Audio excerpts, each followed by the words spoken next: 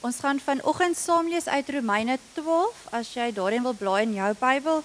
My Bybel is dit bladsy 211. Ons gaan net vers 1 en 2 daarvan saam lees. Romeine 12.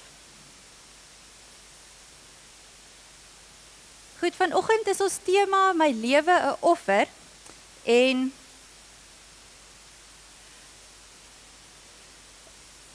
ek dink as ons moet stories deel van dinge wat ons in ons lewe al moes opgee of verloor het, dan kan elke van ons deel ietsie rondom daai verlies, nê. En die hartseer wat jy beleef, of die teleurstelling daarvan, ek dink as jy iets verloor of dit per ongeluk breek, dan is dit nog een tipe verlies, want dit was nie so bedoel gewees nie, jy wou dit nie weggee nie, dit was nie jou vrye keuse gewees nie. Maar dit is wat dit is, en jy hanteer daardie hartseer en daardie verlies. Wanneer jy iets moet, waarvoor jy baie lief is, en wat vir jou baie kosbaar is, as jy dit moet kies om weg te gee, dan is dit 'n ander saak, nê. Dan is dit bietjie moeilik, want nou is dit jou keuse. Jy moet self dit wegmaak of weggee. En ek het gehoor van 'n gesin, of ek ken 'n gesin, wat so rondom Kersfees met hulle besluit dat hulle kinders, of as 'n groter familie maak hulle nou elke jaar in plaas van 'n adventkalender, want al wat jy in die winkels kry is goed met Kersvader op. So elke dag van die 1 Desember af vat hulle ietsie uit die koskas uit en sit dit in 'n boks, en dan so net voor Kersfees, dan gaan gee hulle die kospakkie vir 'n gesin wat behoeftig is. En hulle het toe besluit, maar die kinders heeltemal te veel speelgoed, en hulle verstaan nie die waarde daarvan nie, hulle wil net kort nog hê, hulle pas nie dit op wat hulle het nie, so die kinders moes toe nou elke dag saam met 'n kossietem 'n speelding in 'n boks sit. En aanvanklik het dit maklik gegaan, hè, want die unicorn is in, en die huiskraan is in, en wat alles, maar toe dit nou op daai punt kom, waar die pakkies toegedraai moet word, om vir ander kinders te gaan uitdeel, is dit nou nie meer so maklik nie, dan word dit weer uitgehaal. Oké, maar wat gaan jy in sy plek insit? Nee, hulle weet nou nie. Nee. Toe is dit nou 'n groot storie vir die mamma en pappa om die kinders te help verstaan, maar jy het te veel. En daar's maatjies wat niks het nie, so jy moet kies, watter van joune is jy bereid om vir ander maatjies te gee? En dit is nie so maklik toe nou nie, nee, aanvanklik was dit nou 'n lekker oefening gewees, maar daai ding van ek kies om dit wat nog vir my waardevol is, of wat ek wil hier vir my hou, om dit weg te gee, is baie moeilik. En vanoggend gaan ons ietsie daarvan leer by Paulus, as hy vir die gemeente in Rome kom vertel, maar hoe werk hierdie lewe saam met Christus? Hoe werk hierdie nuwe lewe wat op ons wag? Want in die eerste 11 hoofstukke van Romeine, is dit nou maar hoe Paulus gewerk het, is hy vertel vir hulle al die teorie, nee. Hy vertel vir hulle van 'n nuwe lewe, van 'n wettiese godsdiens, van dis die reëls wat jy moet nakom, dis die blokkies wat jy moet tik, dit is die dinge wat jy in plek moet hê om 'n goeie Jood te wees, om 'n goeie kind van God te wees, en dan sê hy vir hulle, maar Christus het dit kom verander. Dit lyk nou anders, die reëls werk anders. Dit is nou 'n liefdesverhouding, 'n vrymoedige verhouding, die voorhangsel is geskeur, die afstand is oorbrug, en jy kan nou self kom tot by die Vader, deur dit wat Christus gedoen het. So hy verduidelik vir hulle al die tegniese dinge daarvan, hoe hierdie dinge verander het, en dan weet ons dat Paulus in sy briewe, as hy nou die teorie afgehandel het, of die teologie afgehandel het, dan begin hy dit omdraai. Dan raak dit na die praktyk, dan sê hy vir hulle, goed, so hoe gaan julle nou dit doen? Of hoe gaan dit nou werk in julle lewe? En dit is wat hier in hoofstuk 12 dan begin. So in hoofstuk 12, sê hy dan vir hulle, net vers 1 en 2 gaan ons saam lees. En nou doen ek 'n beroep op julle, broers, op grond van die groot ontferming van God. Gee julle self aan God as lewende en heilige offers, wat vir hom aanneemlik is. Dit is die wesenlike van die godsdiens wat julle moet beoefen. Julle moenie aan hierdie sondige wêreld gelyk word nie, maar laat God julle verander deur julle denke te vernuwe, dan sal julle ook kan onderskei wat die wil van God is, wat vir hom goed en aanneemlik en volmaak is. Ek wil net graag die boodskapvertaling ook vir julle lees. Dit sê, ek wil nou 'n baie ernstige versoek tot julle rig. Ek doen dit omdat julle begryp hoe baie God vir julle omgee. Gee julle hele lewe aan hom. Julle moet lewende offers in God se hand wees. 'n Lewe wat voltyds afgesonder is vir hom, is presies waaroor godsdiens gaan. Moenie tuis raak in hierdie wêreld met al sy boosheid nie. Nee, laat God julle van binne af nuut maak. Laat hy julle manier van dink verander, sodat julle kan weet wat hy van julle verwag. Dan sal julle ook weet wat sy wil is en hoe julle hele lewe elke dag aan hom moet oorgee. Net hierdie 2 versies gaan ons saam lees. Goed, so as ons Romeine daar by hoofstuk 1 begin lees, dan is dit die mees volledige beskrywing wat Paulus vir ons gee, dat oor hoe hierdie werk, nee, dat hy dit stap vir stap baie deeglik uitwerk vir die gemeente, om vir hulle presies te verduidelik hoe dit voorheen gewerk, hoe werk dit nou, nee. So hy verduidelik die hele ding, soos gesê het, rondom die wet, en hoe dit verander is, hoe Christus, dat hy alles kon verander het, dat daar in hom nou 'n volledige offer is, dat daar niks meer is wat hulle hoef te bring nie. Daar's niks wat hulle hoef te doen, behalwe om hierdie geskenk te aanvaar nie. En ek het nogals gedink, as ons oor geloofsekerheid praat, is dit nogals 'n groot klem wat ons lê, om veral vir die tieners te verduidelik, dat as dit gaan oor Christus se verlossing, dan is al wat jy doen, reageer daarop. God het alles gedoen, hy het alles geïnisieer, hy het van sy kant af alles beplan en in plek gesit. Jy moet net hierdie geskenk aanvaar en dit oopmaak. Die gevaar is dat as ons so oor dit dink wat reg is, maar as ons net by daai punt bly, dan is die gevaar dat dit maklik vir ons klink, maar ek kan nou daar langs die swembad gaan lê en ontspan. Nee, God het alles gedoen, ek hoef niks verder te doen nie. En daar raak dit dan nou bietjie tricky, en ek dink dis kom Paulus dan so ernstig vir hulle hierdie deel gesê het, om te kom verduidelik dat ja, God het alles gedoen om die verlossing te bewerk, maar dit kan nie daar bly nie, dit kan nie daar stop nie, dat vir jou, die implikasie daarvan vir jou lewe is baie meer as net daai deeltjie. So Paulus begin hierdie gedeelte om te sê daarom, as ons in die Grieks sou gekyk het, dan begin dit met daarom, hier sê dit en nou, doen ek 'n beroep op julle, en daardie daarom, of daai en nou sê vir ons baie duidelik, op grond van alles wat hy in die eerste 11 hoofstukke gepraat het, alles wat hy tot hiertoe gepraat het, dit is die grondslag dan nou, vir dit wat hy hier verder vir hulle sê. So, hulle moet nou hierdie groot ontferming, hierdie groot genade, Christus wat alles gegee het, al daai dinge moet hulle dan nou in gedagte hou, en op grond van dit, gaan hy dan nou met hulle hierdie volgende deel gesels. En daai is die basis, hoekom hy dan vir hulle kan sê, hoe impliseer dit jou lewe, wat is dit dan wat dan nou volg, wat is die praktyk daarvan, wat dan nou moet sigbaar raak.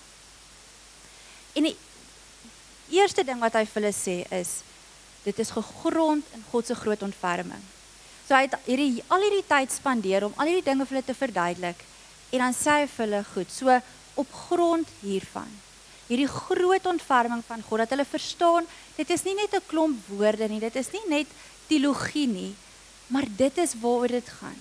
Dat dit gaan oor God se groot ontferming, en omdat hy dit gedoen het, omdat hy dit gekies het, omdat hy hulle gekies het, en hy met hulle hierdie pad stap, dit is die motivering vir die prakties wat nou moet kom. Dat hulle moet verstaan, as dit nie jou motivering is nie, gaan jy hierdie nie reg kry nie. As dit nie jou fokus is nie, as dit nie is wat jou lei en wat jou dryf nie, gaan dit wat moet volg nie kan gebeur nie. Absoluut net dit wat tot hiertoe was, wat in sy ontferming opgesom word of saamgevat word, dit is die motivering, dit is die dryfveer vir dit wat nou gaan kom. En dan sê hy vir hulle hierdie groot opdrag: gee julleself aan God as lewende en heilige offers wat vir hom aanneemlik is. En hier raak dit dan nou moeilik, want dit is maklik om te sê Jesus het alles gegee, hy is die groot offer, daar hoef nie meer bloed te vloei nadat Christus se bloed gevloei het nie. Maar nou kom sê Paulus hierdie moeilike ding wat sê, nou moet jy jou lewe as 'n offer teruggee. Dit gaan jou iets kos as jy hierdie geskenk aanvaar. In die Grieks sê dit jy moet jou liggaam as 'n offer gee. Nie fisies nie, maar ietsie daarvan om te sê jou totale jy. Nee, moet jy gee. Jy kan nie net sê ek het my hart vir die Here gegee, maar met my lyf leef ek in die wêreld nie. Nee, met my lyf is ek besig met allerlei wêreldse dinge, maar my hart is by die Here. Nee. Jy kan nie sê op 'n Sondag is ek by die kerk en is ek lief vir die Here en kom loof en prys ek hom, maar Maandag tot Saterdag dan lyk dit soos die wêreld nie. Paulus kom sê vir hulle, as jy hierdie geskenk aanvaar, gaan dit jou iets kos. Soos wat dit Jesus alles gekos het. Filippense 2 sê vir ons, hy het nie geskroom om sy troon, sy godheid op te gee, om die laagste vorm van 'n mens te word, sodat hy vir ons hierdie verlossing kan bewerk, dat hy 'n slaaf geword het, sodat ons hierdie verlossing kan kry. Dit was nie 'n ligtelike opoffering nie, dit het hom alles gekos. En dan kom sê Paulus, omdat Christus dit vir ons gedoen het, moet ons lewe ook 'n offer aan hom wees. 'n lewende offer wat beteken dis iets wat daagliks gebeur. Iets wat daagliks gedoen moet word, is iets wat in my lewe moet uitkom, wat sigbaar word, en die toneeltjie van vanoggend van die lig pas so mooi hierby aan. Dit gaan nie oor 1 of 2 gewoontetjies wat ek bereid is om af te staan nie, dit is nog maklik. Dit gaan nie oor om te maak of voor te gee, maar ek is nou okay en goed en reg, is 'n goeie Christen nie. Dit gaan oor 'n bereidheid om te sê, omdat Christus alles gegee het, is ek bereid om my alles te gee vir hom, vir die koninkryk, vir 'n lewe saam met hom, is ek bereid om diensbaar te wees, om deel te wees, om in te koop by dit wat God se plan is, en dit wat hy kom doen het, en wie hy is, en hoe sy manier werk.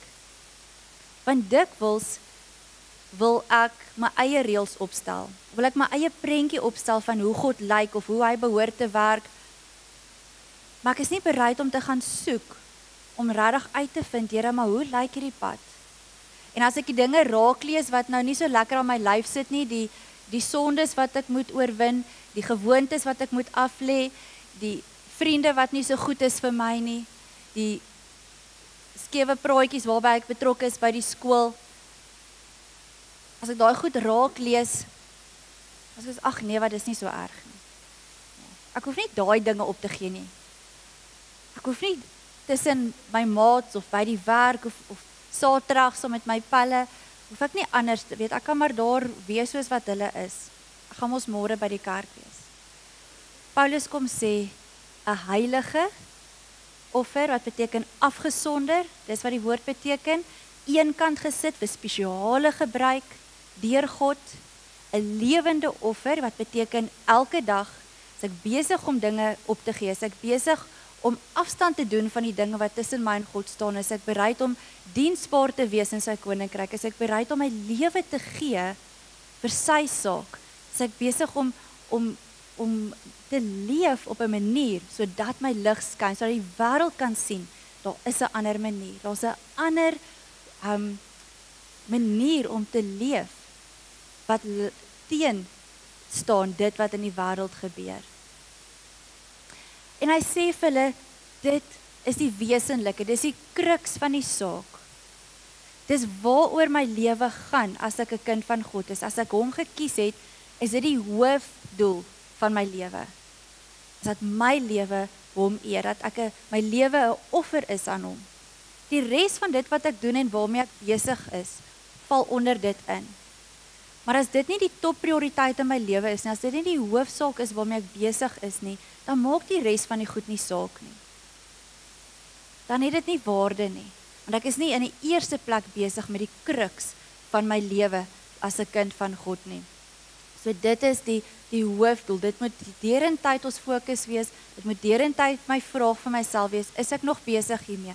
Is ek nog besig, leef ek sodat my lewe offer is ek besig om die dinge op te gee wat nodig is ek besig om te werk aan die koninkryk, op watter manier ook al, nee, vir ons elkeen lyk dit anders, as ons verder sou lees in hoofstuk 12, dan praat Paulus oor die verskillende gawes, en dat ons verskillende gawes moet gebruik.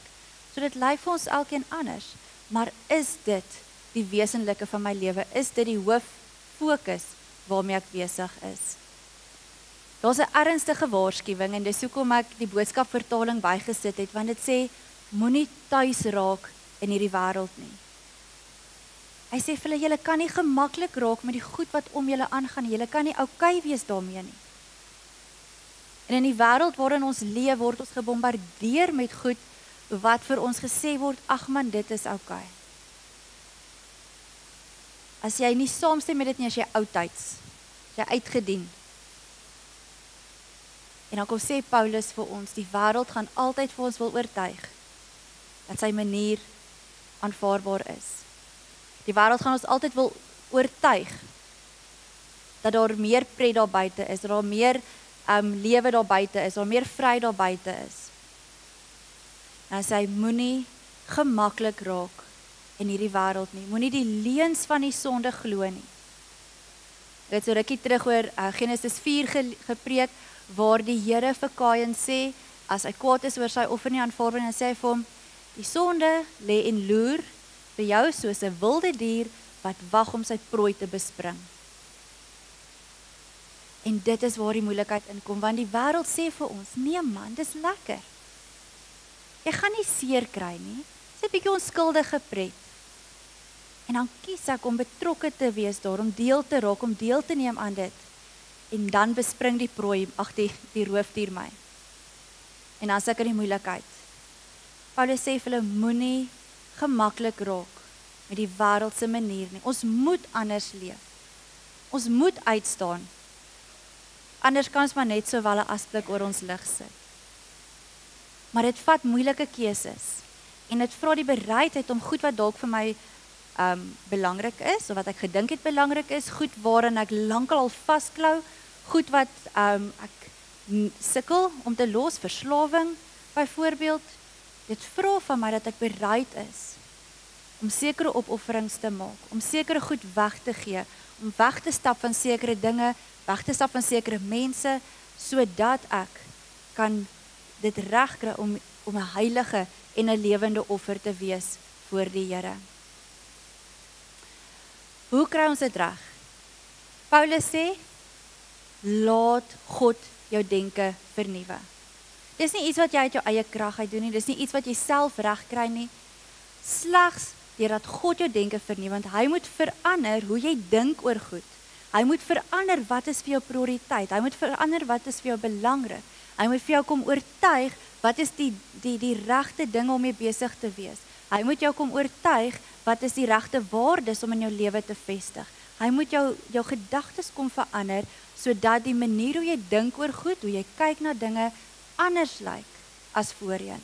En eers dan gaan jy dit reg kry en gaan jy met oortuiging anders kan leef in hierdie wêreld. Want as hy nie jou gedagtes verander en jou manier van dink en oor goed gaan verander nie, dan gaan jy dit nie reg kry, dan gaan jy elke keer maar terugval in die ou denkpatrone en die ou maniere van doen. Hoe doen ons dit? Die maklikste manier is ons Bybel. Nou dag vra 'n tiener vir my, maar hoekom praat God nie meer met mense nie? En ek sê vir hierso. Hy praat kliphard met ons. Gideon het nie die Bybel gehad nie, so hy moes vir die Here oor en oor vra, kom sê net maar net weer gaga. Ek sê vir hom, maar hierso praat die Here baie duidelik met ons. Ons hoef nie te wonder wat is vir hom goed en wat is nie goed nie. Ons hoef nie te wonder hoe groot sy liefde is nie. Ons hoef nie te wonder hoe werk die verlossing nie, want hy kom sê dit alles vir ons in sy woord. Maar soos ons nou gesê het, as ons na die woord toe gaan, dan moet ons bereid wees om te verstaan, dit is sy waarheid. En om bereid te wees om ons gedagtes aan te pas by hierdie waarheid. En bereid te wees om dan dit te gaan leef. En nie dit te gaan lees en sê, ja, ag nee, ek gaan hierheen skiep. Ons moet bereid wees om te gaan uitvind, maar wie is God? Hoe wil hy hê met my lewe lyk, om te vra my gedagtes te verander, sodat dit my waarheid is, dat dit is waarvan uit ek leef. Want dan, sê Paulus, sal ons kan weet, dan sal ons kan onderskei wat is sy wil. As ons besig is met goed, in elke situasie waarin ons is, oral waar ons met goed gekonfronteer word, sal ons in daai oomblikke kan dink, maar wat weet ek, wat het ek geleer, gaan soek in die woord, wat is God se wil, en dan kan ek onderskei, wat is die regte ding om te doen, wat is die regte keuse om te maak, wat is die regte manier om 'n situasie te hanteer, want ek het gaan soek, wat is God se wil, en ek kan dit in daai situasie ook onderskei. Hierdie 2 versies is so oorlaai en kompak, met 'n groot waarheid vir ons lewe. Dat ons moet verstaan, dat ek moet besluit, wat maak ek met dit? Wat maak ek met dit wat Paulus vir ons kom sê oor dit wat Christus kom doen het? En ek dink die eerste belangrike vraag wat ons elkeen vanoggend vir onsself moet vra is, wat motiveer my optrede? Wat motiveer wat ek sê, hoe ek dit sê, wanneer ek iets sê, en wat ek doen? Want as dit nie God is en die verlossing in Christus wat dit motiveer nie, gaan dit iets of iemand anders wees. En dan is ons in die moeilikheid. Want as my emosies die ding is wat my motiveer, of as ander mense se optrede my motivering is, en ek reageer al ewig net daarop, of as die wêreld se idees my motivering is, dan gaan ek nie in oorwinning kan leef vanuit hierdie identiteit van 'n kind van God nie. Ek gaan nie as 'n heilige en 'n lewende offer kan leef nie. Ek gaan vergeet dit wat God gedoen het. Dit wat Christus vir ons kom doen het. Maar as die verlossing in Christus my motivering is, nê? As sy groot ontferming, as dit die ding is wat my dryf, dan kan ek dit regkry. Maar ek moet vir myself vra, wat motiveer my? Want as dit nie God gaan wees nie, gaan dit iets anders wees. En die iets anders is gewoonlik nie 'n goeie manier om te leef nie. Want dan dryf die verkeerde dinge ons. Die volgende vraag wat ek vanoggend vir jou wil vra is, of daar iets is wat jy vanoggend weet dat wat jy moet offer, sodat jou lewe 'n offer aan God kan wees. Is daar dinge wat jy moet opgee, dinge waarmee jy moet klaarmaak, dinge wat jy moet uit jou lewe uitsny, sodat jy as 'n heilige offer voor God kan leef.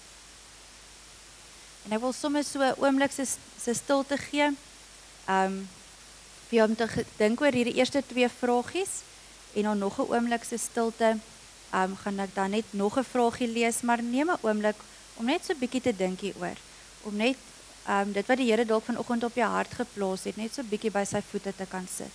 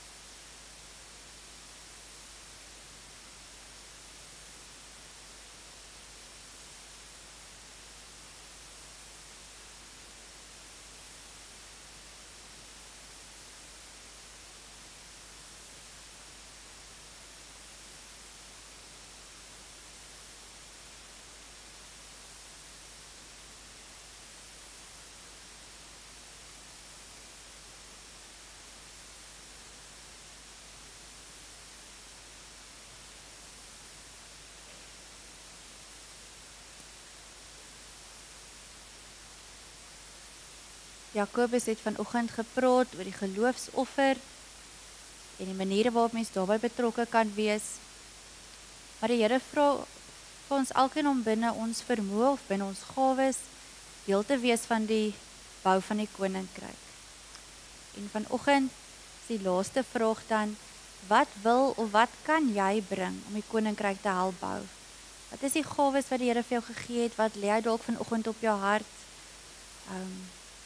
Hoe sal jy graag wil betrokke wees om seker te maak dat die koninkryk gebou word, dat die koninkryk uitgebou word? En as jy onseker is, vra vir die Here om vir jou ook te kom wys hoe en waar hy jou wil en kan gebruik.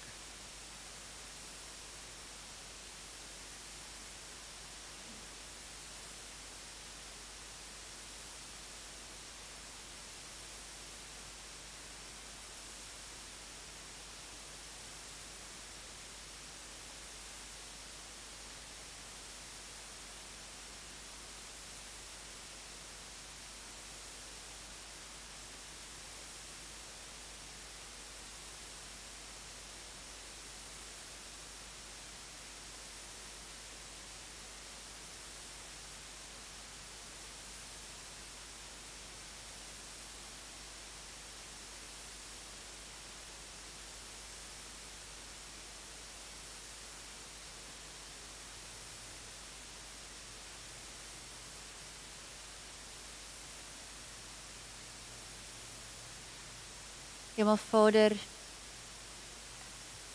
die lewe is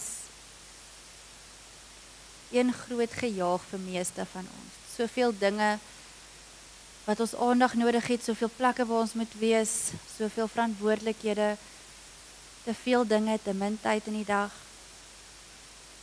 En Here, wanneer die lewe so gaan, dan is ons dikwels nie gefokus, Here, op die hoogste prioriteit wat ons lewe behoort te wees nie, en dit is om offers aan U te wees, om U te eer in alles, Here, om U deel te maak van alles.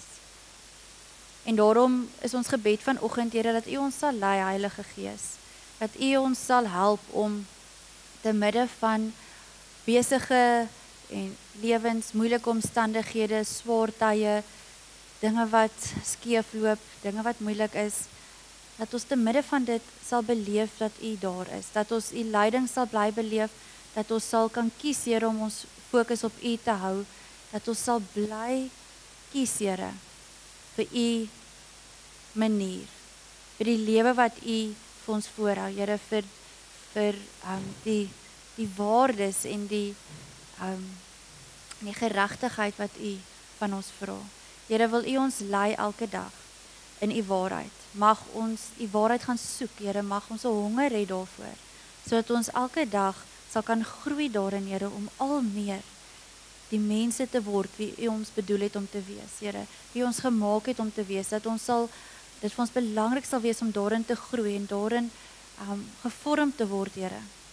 Dat ons lewens U sal eer meer en meer in 'n wêreld, Here, wat U stem probeer uitdoof, en dat ons sal opstaan, dat ons lig sal laat skyn, en dat ons sal kan getuig, Here, van U grootheid en U liefde. Here Jesus, dat ons juis in hierdie tyd wat ons U groot offer herdenk en op fokus, dat dit vir ons 'n al groter dryfveer sal word om ook, Here, as lewende offers te leef voor U. Maar Vader, dankie dat ons kan weet dat U genade vir ons groot is. En wanneer ons struikel, wanneer ons sukkel, wanneer ons faal, Here, dat U ons weer kom optel en dat U ons weer help om aan te gaan. Maar mag ons nooit wegdraai van U af nie. Mag ons altyd in U genade bly leef. Ons eer U, Here, vir U wonderlike liefde, waaruit ons elke dag kan put. Amen.